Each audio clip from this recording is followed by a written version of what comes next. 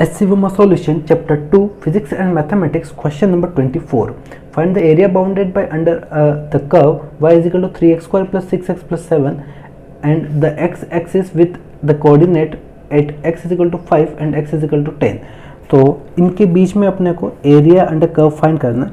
तो area under curve क्या होता है, जैसे मान लो ये आपका कोई कर्व है, ठीक है, और ये y एक्सिस है, ये x एक्सिस है, तो ये x इज इक्वल टू 5 दे रखा है, ये x इज इक्वल टू 10 दे रखा है. इसके बीच में एरिया फाइंड करना है.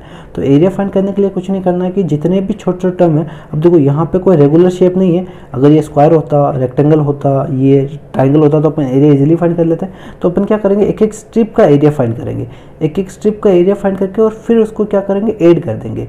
ठीक है, तो छोटी स्ट्रिप का एरिया फाइंड करके ऐड करना ही इंटीग्रेशन है. ठीक है, तो समीशन ऑफ दिस स्ट्रिप, जो स्ट्रिप बना रहे अपन, उनका समीशन ही एरिया है. राइट, तो एरिया फाइंड करने के लिए हमेशा क्या करना है, इंटीग्रेशन करना है. ठीक है, तो यहाँ पे इंटीग्रेशन किसका करना पड़ेगा, area is equal to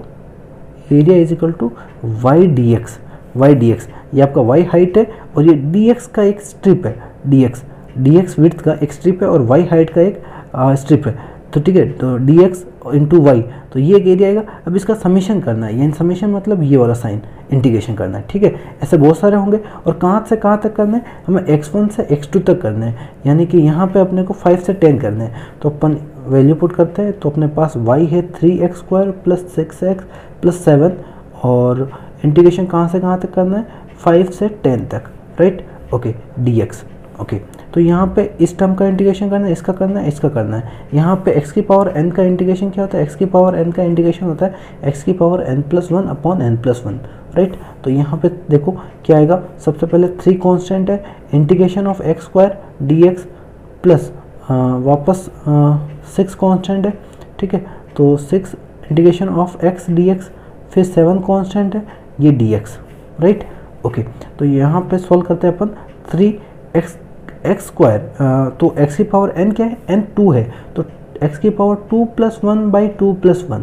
right, okay, फिर अपने पास क्या आ रहा है, 6 है, 6 x की पावर 1 है, तो x की power 1 plus 1 upon 1 plus 1. Right, plus 7. अब यहाँ पे x नहीं है तो x की पावर में 0 बोल सकता हूँ, x की पावर 0 तो 1 ही होता है ना, x की पावर 0 1 होता है, तो x की पावर 0 बोलता हूँ, तो x की पावर 0 प्लस 1 अपॉन 0 प्लस 1.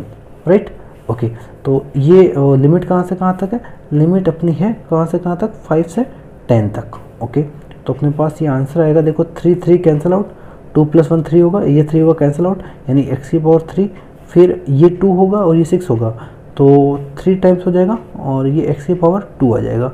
फिर ये क्या आएगा, ये 1, यानी 7/1, यानी 7 इंटू x, ये लिमिट है फ्रॉम 5 to 10. ओके, अब पहले 10 पुट करो x की जगह, फिर सब्ट्रैक्ट करो, फिर 5 पुट के सब्ट्रैक्ट करो. ओके, तो यहाँ पे 10 पुट करते हैं, तो 10 की पावर 3000 प्लस 300, क्योंकि ये 100 होगा, प्लस 70, फिर माइनस करो, 5 पुट करेंगे, तो 5 पुट करेंगे कितना आएगा, 125, और ये 25 इंटू 3 75 प्लस 75 35. ओके, तो ये कितना आएगा अपने पास, ये आ जाएगा 1370 माइनस 235, यानी अपने पास एरिया आ जाएगा 1135, जो भी मीटर स्क्वायर या सेंटीमीटर स्क्वायर. अब यहाँ अपने को नहीं दे रखा है तो अपन यूनिट स्क्वायर बोल देते हैं. ठीक है, ये एरिया आ जाएगा अंडर 5 and 10.